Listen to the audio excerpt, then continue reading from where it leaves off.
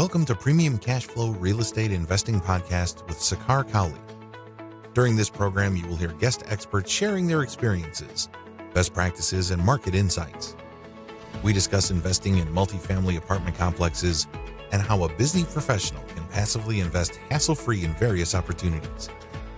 Your host, SK009, owns millions of dollars of assets and has done thousands of value-add projects over 20 years now.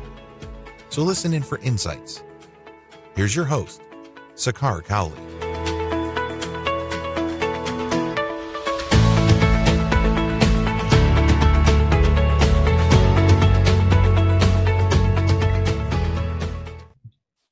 Welcome to another edition of Premium Cashflow Podcast. Today, I have the pleasure of welcoming Neal Bawa to a podcast. Neal is a data scientist who started in a big way in real estate. His company, Multifamily U, specializes in educating all the multifamily clients, and he invests and does syndications through his other company, GroCapitus. Welcome to the show, Neal. Thanks so much for having me on the show, Sakar. Very pleased to be here. Thank you. Give us a brief background, Neal, as to how your career started from IT side and now big into real estate. Well, what happens with a lot of technologists like me, they when they're in technology, they're working 12, 13, 14 hours a day, and they never really get a chance to get into real estate. And so they start to dabble by buying a single family rental. So if I was to line up 100 technologists here, probably 98 of them would say, yeah, I started with one single family rental. Well, my story is not like that. I actually started in reverse. Mm-hmm. So in 2003, my boss, who was the CEO of the company that I was running, it was a technology education business that added healthcare education beyond after 2003. He asked me for help to build a campus from scratch. And this was basically a mixed-use campus. It was half office and administrative, and the other half was student, right? Not student housing, but students to come in during the day, so classrooms. Sure. And it was an incredibly challenging project, Sakar. I mean, I was absolutely terrified for 9 straight months while we were building it that we would screw it up, not build it in time, get in trouble with the city, get kicked out of our existing rental. July 4th, 2004 was the last day that we were allowed to be in our building, and our landlord hated us. So he never wanted he would not even allow a single day's extension. So imagine being terrified for 9 months straight. Right. And knowing that you were doing something that you had no competency in and no experience in.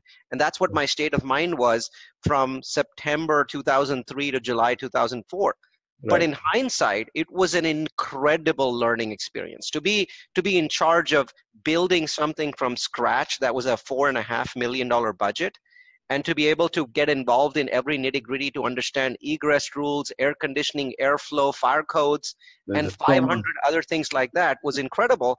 And by the end of it, I was like, this is great. I just learned something of incredible value. And then I urged my boss, as soon as we ran out of space 2 years later, let's build a bigger one. And so that one was 33,000 square foot. It was a building behind us, but we didn't have enough money to actually buy and build that big of a space anymore, because we'd already spent $4 million 2 years earlier.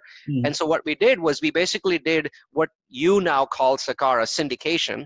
True. I didn't even know that word for the next 3 years after we built this building that we were doing the syndication. So I broke pretty much every rule of syndication that the SEC has ever written, because I didn't simply know that something called syndication actually existed. We just talked to a bunch of doctors here in Fremont, California. We're the home of Tesla. There were lots and lots of doctors here as part of the Washington healthcare system, and we convinced them that we could take this big 33,000 shell building and build it out and chop it up into 2,000 square foot suites, and we would sell the suites to them so they would have a share, and then we would rent it back from them, right?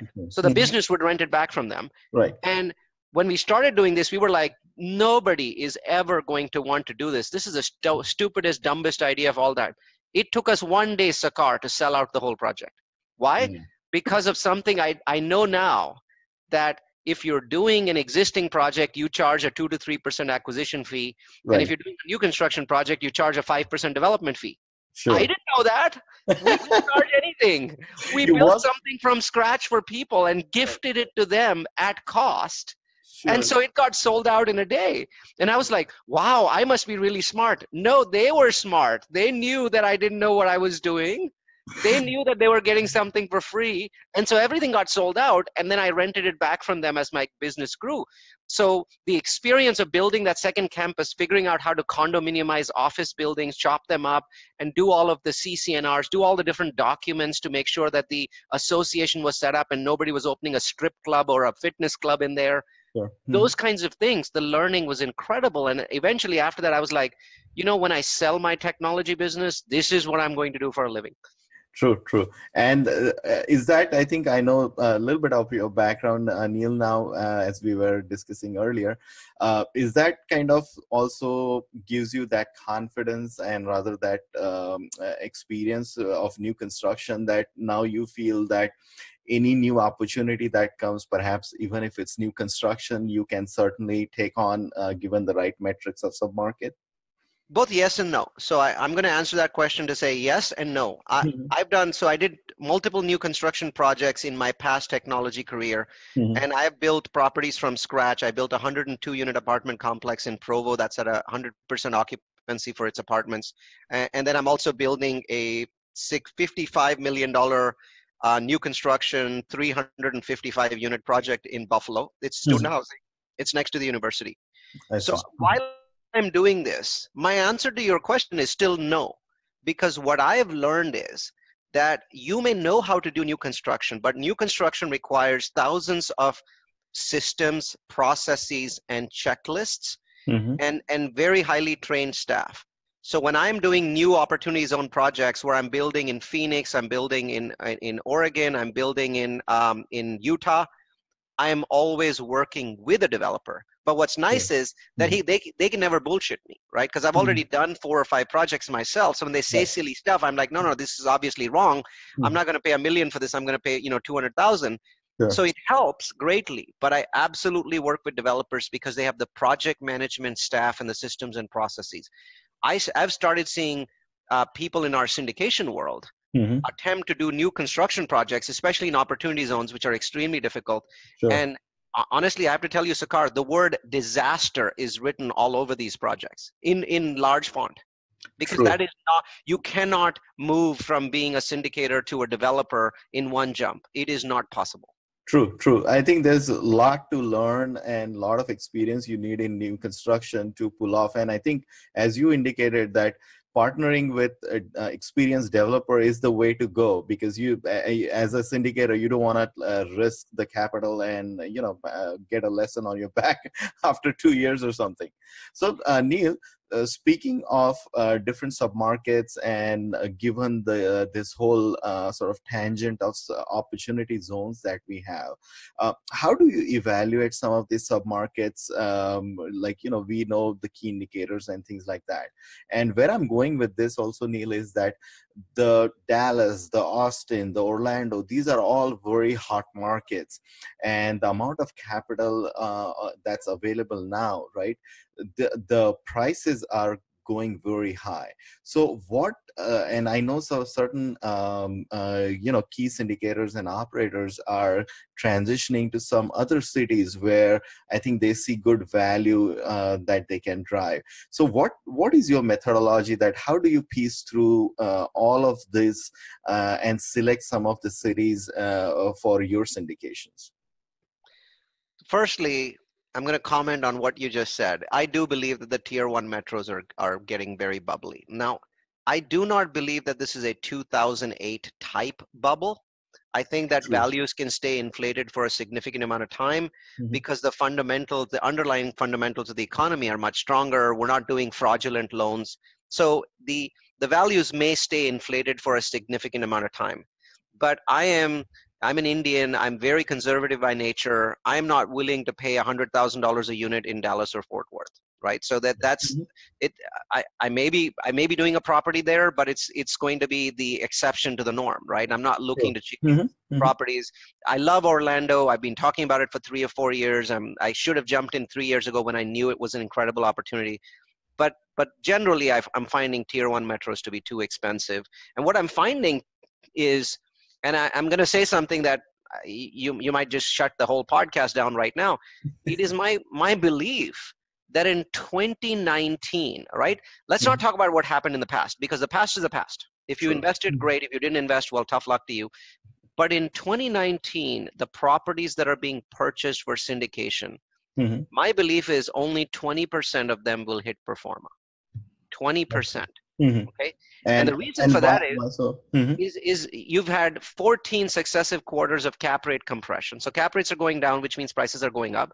True. And you've also had interest rate basically increases, not necessarily in a straight line. So we've had a huge increase and then some, an adjustment, but still an increase. And you might say, a lot of people tell me silly stuff like, well, Neal, it's only gone up, from 3.5 to 4.5. Right? Or I would even say it's gone up from more like 4 to 4.75, right? Right. And people are like, that's only 0.75. Right. No, it's not. Please understand that the percentage difference between 4 and 4.75 is 30%. 4.75 is 30% higher, right? Or almost 30%, 25% higher than 4. So they've gone up 25%. True. Right? Which is a big deal. If prices go up 25, if interest rates go up 25% and prices go up 40%, your cumulative increase compared to 3 years ago is 70%, 80%, right? So I doubt that there's an area in the United States where rents have gone up 80% in 3 years. I don't think there's an area in the United States where rents have gone up 40% in 3 years, right? They might have gone up 20% in 3 years. But the cumulative effect of interest rate increases and price increases is closer to 70 or 80%. So when I see that, and I see people still projecting, the same 15 IRR, 16 IRRs, what they're doing is they're making the famous, fallacy, the famous assumption that the past is representative of the future. And it's not. It is absolutely not. It mathematically can be proven in 10 minutes that is not the case. So when you're investing in these tier 1 metros, you're basically now being forced to assume the best in everything, the lowest, the highest income, the lowest expenses. You're forced to assume that there's no recession coming in the next 5 years. There's all these assumptions. And if you don't make those assumptions, you are not going to win anything. I mean, there's 6 to 10 offers on every property. If you're not making those assumptions, either you're a magician or you're not winning anything. There is no third case, right? I believe that even the very good ones that are afraid of what's going on are still making those assumptions, because otherwise they can't possibly be winning anything. My thesis is this whole concept of I am buying these magical properties 20% below a market that nobody has access to is a fairy tale. That's very true. That's very true. And that's why I asked that question, Neal, that I'm glad you said all these things, that lot of syndicators are forced to come up with these rosy scenarios, because that's the only way that they can make their magic Excel sheets work. You're absolutely right about that. And that's why I was asking that question, is that the tier 1 cities are so expensive that people are forced to find value in, like secondary cities, like let's say Pittsburghs of the world and things like that. So how do you go about making sense out of it? And that was my second part of the question, that how are you finding the values cities still? It's got to be those different indicators that you're perhaps looking at, that it's almost like nobody's looking at some of these cities and they have some sense of curve, that some positive action that's happening. And could you maybe share some thoughts on that, Neal? Sure, but I think you're, once again, you might not like the answer that I give you. I mean, I'm a fiduciary of my investors' money. And the word fiduciary implies that my real job is not to make them money. My real job is to protect their principal. True. That is what my job is. If I can make them money, good. But my first job is to protect their principal. So I take that part more seriously even than taking the making money part. And what I'm finding is that a lot of people, because they're frustrated with the tier 1 metros being so expensive, they're now going into underperforming metros.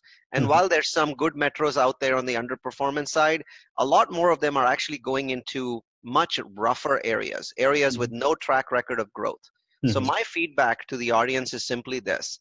Apply these 5 benchmarks, and I actually teach a free course on the internet. Anyone can watch it. It's incredibly powerful at udemy.com. That's udemy.com/real focus. I'll type that in here so you can have the exact URL up on the podcast page. Sure.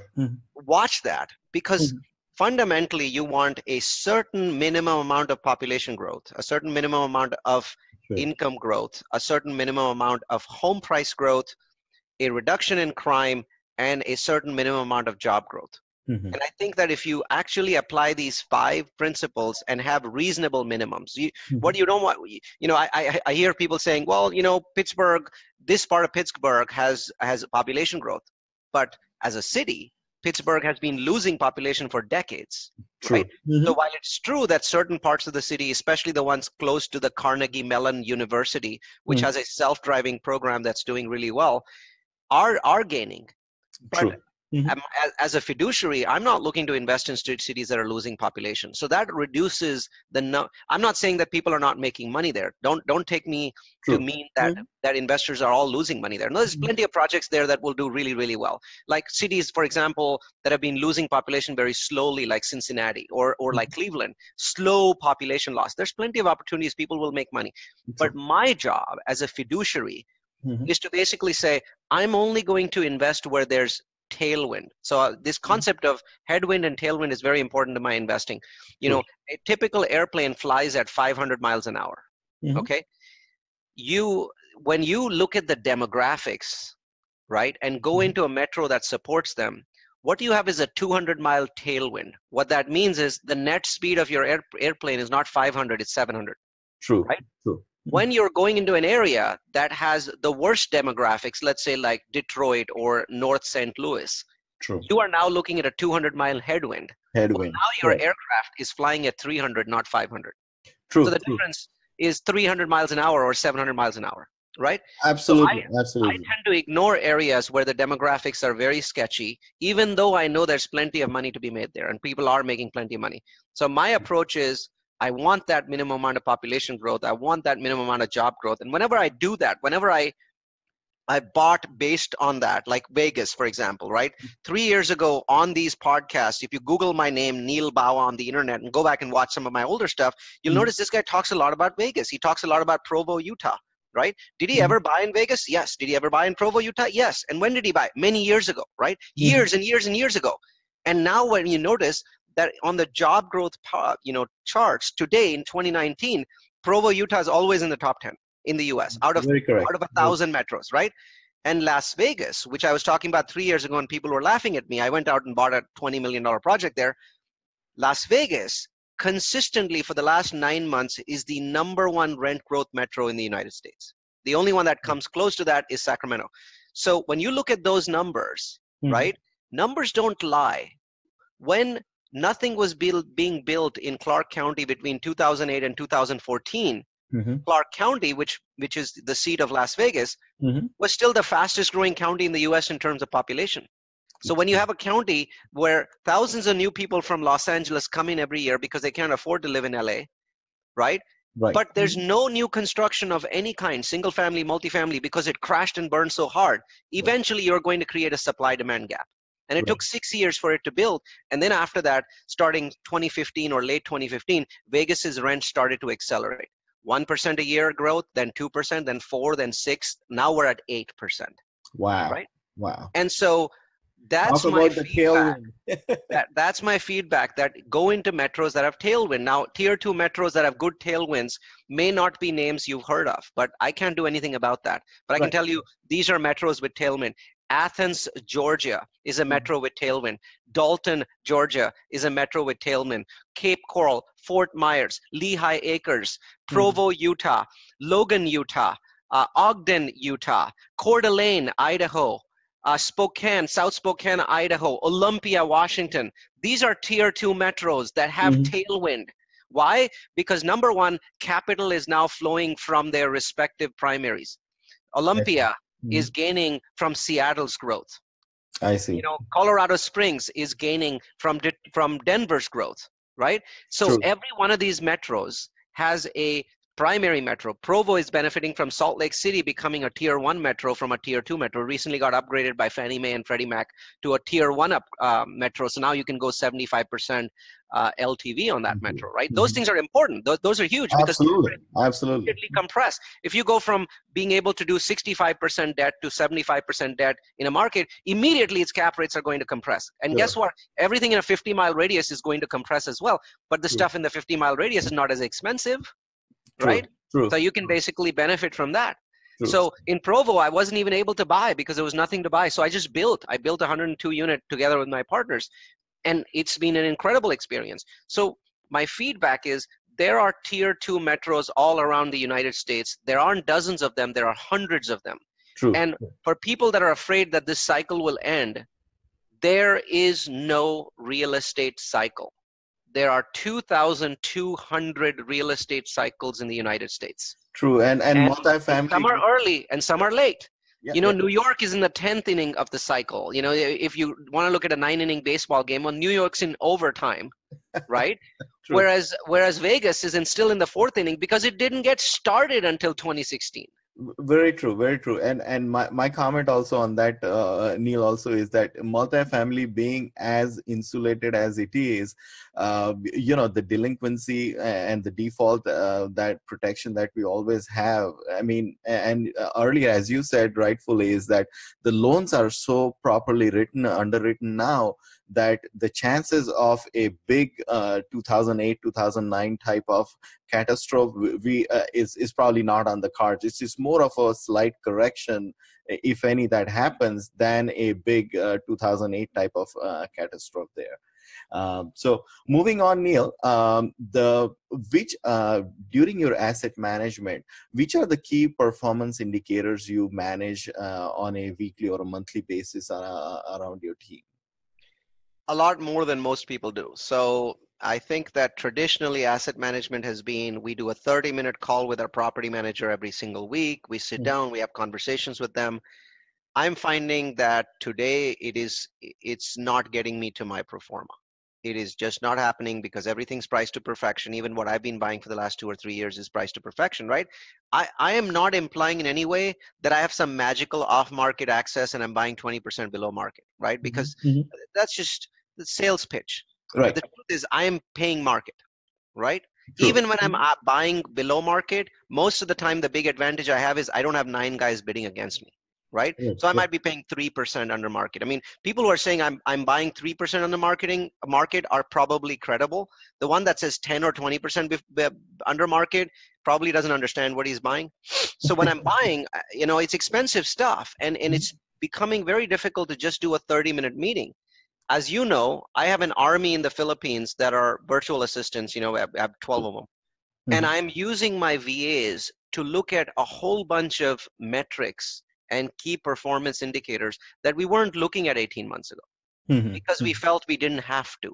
But now we realize if you want to hit proforma, we have to. So for example, I challenge everyone that's a syndicator that's watching to put his hand on his heart and say, I am actually tracking my delinquency statistics in such a way that I know how many exact average number of days it takes for my property manager to remove a tenant that is not paying.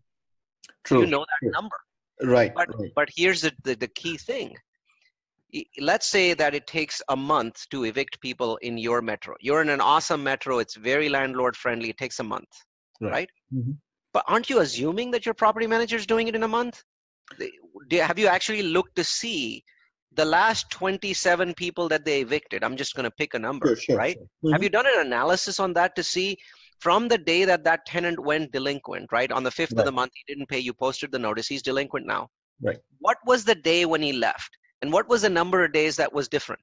What I have found, to my absolute shock, is that unless you are really on top of the property manager with a delinquency-based report or statistic, the average property manager is actually taking at least 50% more time than it should take. That's powerful. 50% is huge. We're talking massive NOI. That's big. And another thing on that, to add to insult, insult to the injury there also, Neal, is that it's just not the delinquency. It's more also about, when you're going to turn over, when you're going to like paint and re-rent the unit, so you can start making the money. So you got the delinquency, you got the turnover, make ready costs, and all your leasing and marketing. So really, when you're shifting that unit into bringing into, as I call, as income ready, is still a lot more. And I mean, we experienced that in our portfolio, that we could be like advertising our units for a couple of months before you get it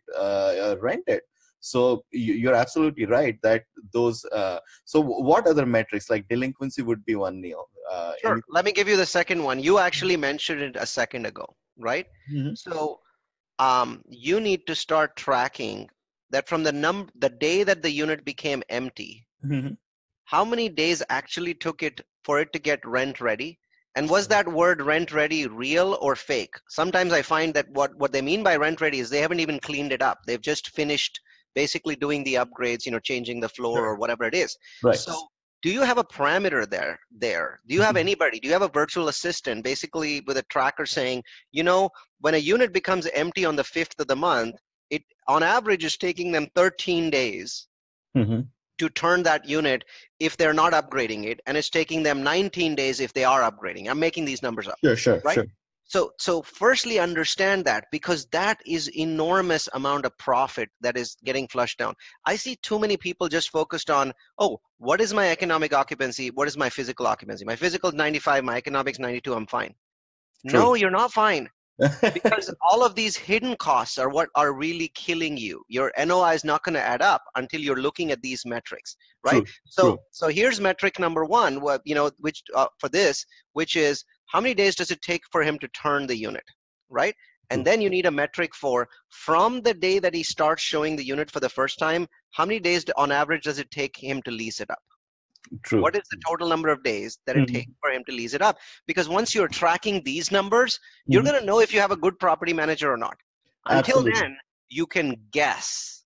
Right. You're just looking for the best. It's just a bullshit guess. I mean, you don't actually know because you don't really know what he's doing. He might be saying to you, I'm at 92 or 93% occupancy. Here's another question, right? I'm going to do some math here. So this one's a little dense. Sure. You have a 250 unit property. Okay. On average, let's assume your tenant lives there for 2 years, right? Doesn't that mean that 125 units, half of 250, are going to be empty each year, right? True. So if I divide that by months, that roughly means that 10 and a half units are going to become empty every month.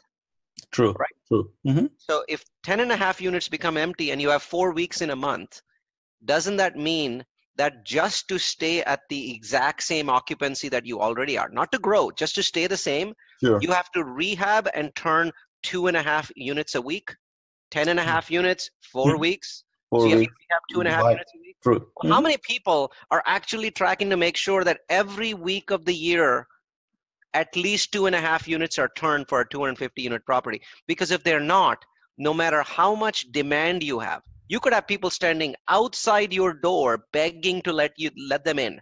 You still are going to lose occupancy. True. Why? Because turns dictate the speed at which you lease. And because not enough people are looking at speed of turns, or we call a minimum acceptable benchmark of turns. And here's what will happen when you start actually tracking this number. You're going to hit 2.5. Then you're going to hit 2.5. And then you're going to hit 1. And then 2.5. And then 1. And then 2.5. So what will happen is your property manager will try to convince you that they're doing 2.5, but actually what they're doing is they're doing 2.5 some weeks. Then they're doing 1 or 1.5. But to maintain your occupancy, you need to turn 10.5 units a month, which means you have to do 2.5 every week. And that's what people are not tracking. True. And also it gets so difficult that you have to have systems and procedures in place that, okay, what you're rehabbing, what colors, what carpet. I mean, you got to have all that laid down so that it just becomes like as soon as the turn happens, you're like doing it like clockwork, Well, that's something that you have to do, Sakar, because you are managing your properties. In my properties, I have a property manager. So I focus on building systems to checkpoint everything that they're saying. On a call, if the property manager says, no problem, we're going to rehab three units a week. My job is not to go and check to see if he has systems to do so. My job is to check to see he did rehab the through units. Right. And And that's he exactly did them what I right. was right. And that's Yeah. exactly what I was getting at, Neil, is that making sure those systems are in place so that things are happening, basically. Now, one last question, Neil. Speaking of VAs, you are a big fan of using VAs to do various tasks. Could you maybe delve into details as to which parts of your business you are giving to VAs and how you're leveraging VAs to do different activities for your business? All parts. So, we have virtual assistants doing every single part of our business because our inherent philosophy is that there's nothing magical about being an American, right? There Mhm. are smart people everywhere in the world. True. And while a majority of the people that are working as virtual assistants on sites around the world, Upwork, online PH jobs, whatever the site is, a Sure. majority are unfortunately mediocre, Mhm. or at best. If you are willing to spend the recruiting time, which is an enormous amount of time that we spend, to True. separate the wheat from the chaff. So Mhm. our rate is for every 250 profiles that we read on Upwork, we hire one employee. Wow. 250 to 1. Now, and people are like, he's crazy. Nobody should need to do this. Mhm. But let me supplement that by saying, but that one employee works for me for 2 years. I Mhm. pay them $6 an hour. And that one employee, I would put up against a mid-level US employee any day of the week. Right. Why? Right. Right. Because they're computer science graduates. They've worked on Upwork for 5 years. They've worked with 50 employers. What person in the Wow. US can you hire that worked with 50 employers and they Right. have a 100% job approval rating on Upwork? Those kinds of people are very hard to find. And then when you find them, they're already employed, so you have to chase them for a while. So when we send requests to 250 people to interview every day, we Mhm. only get 16 of them to actually agree I out of see. Mhm. 250. I But if see. you do this all year round, Mhm. you're going to get all 250 because And- sooner or later their job will come to an end. So Right. we never stop recruiting. So, when are we recruiting? Every day of the year. That's awesome. That's awesome. And so, just a related follow-up on that, Neil. Then, within your business, like how is your structure? Like, meaning, what's your office staff like, and your VA staff like? Like, how's that divided? So our org chart is Mhm. divided into groups. So we have one team that's doing opportunity zones. So that's new construction, right? So, and that team is all in the US. They have their own virtual assistants, but it's primarily a US based team. Mhm. Then we have an operations team. We have a VP of operations. We have an operations manager. And then the ops manager and everybody below them are all VAs. So everyone's a virtual assistant. We don't believe in part-timers. So all Sure. of our VAs work 50-hour weeks, and they all work from 8 a.m. to 5 p.m. Pacific. Mhm. And then some of them also work on Saturdays. So that Sure. ops group does all of the value add things that we don't do that no others that we do that no other syndicator does. They Mhm. generate 25,000 tenant leads a month. They do reputation calling. Um, they do delinquency calls. They check accounting for all of our properties. They make sure that the weekly meetings with property managers are being held. Mhm. They help us write updates for investors. We don't do quarterly updates for investors. We do monthly, and we I do see. photos and videos. They help us gather those. Um, they help us do social media marketing so we can do outreach to investors. Mhm. And of course, there's a group of them that are helping us find properties. I see. I So see. so there, I mean, as far as I know, there's no part of our company that isn't extremely heavily influenced Mhm. by use of virtual assistants. No, that's awesome. That's awesome. I mean, we use VAs ourselves as well, but I know you are such a force using in so extensively. That's why I asked. And within your multifamily U, which is the education arm as well, I assume it's the same. Like a lot of activities are also done by Yep. VAs, like especially the education webinars and all the graphics and things like that, I would imagine. All of that. I mean, if you look at multifamilyu.com, that's multifamily followed by the letter u.com, you're immediately going to be struck by, oh my God, these guys do 100 webinars a year.